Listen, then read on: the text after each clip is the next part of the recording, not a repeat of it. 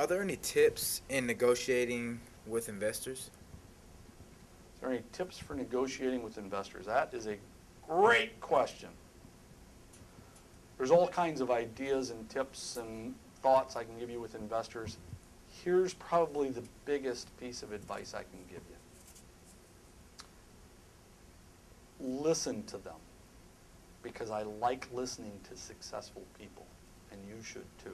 And if they're a qualified investor, which would be your reason for pitching them, at the very least you must have decided that they've had enough success to make it worth it for you to pitch them, and therefore listen to them. Doesn't mean you have to act on what they told you, but at the very least, listen.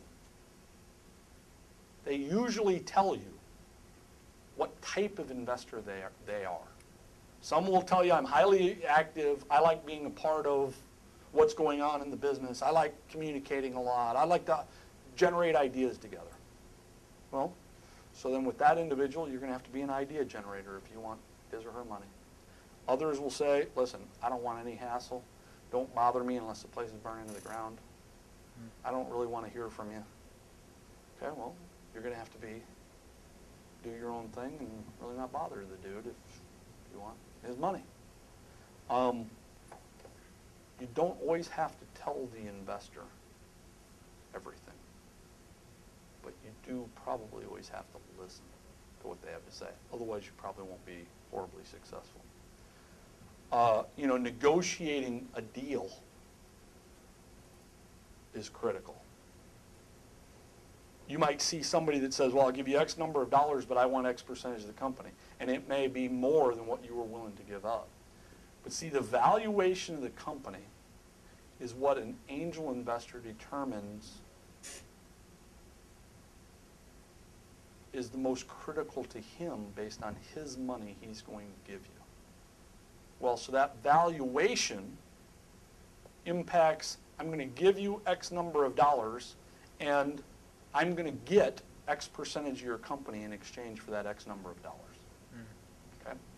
Well, with that being said, there are plenty of situations where a person will say, I'll give you X number of dollars, but I want 50% of the company, or 51% of the company, or 70% of the company, whatever the case may be. Well, at that point, you've lost control. And at that point, someone can change your concept.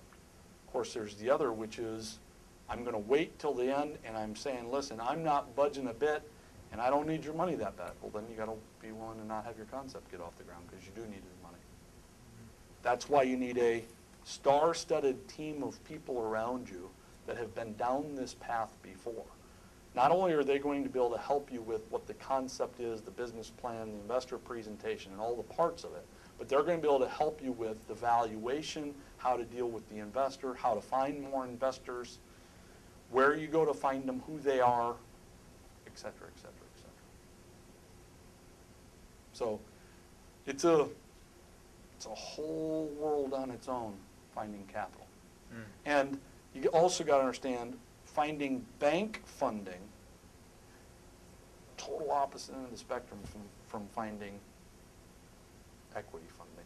Equity funding is an angel investor giving you his money or her money for a percentage of the company.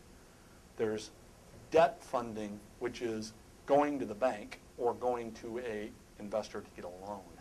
They're not really an investor. They're providing you a loan. That's debt. We're talking equity. My area of expertise is totally on the equity side of things. I stay away from the bank funding. It's real simple bank funding. Go to the banks. They'll tell you what you need to do. They'll have you create a whole bunch of paperwork.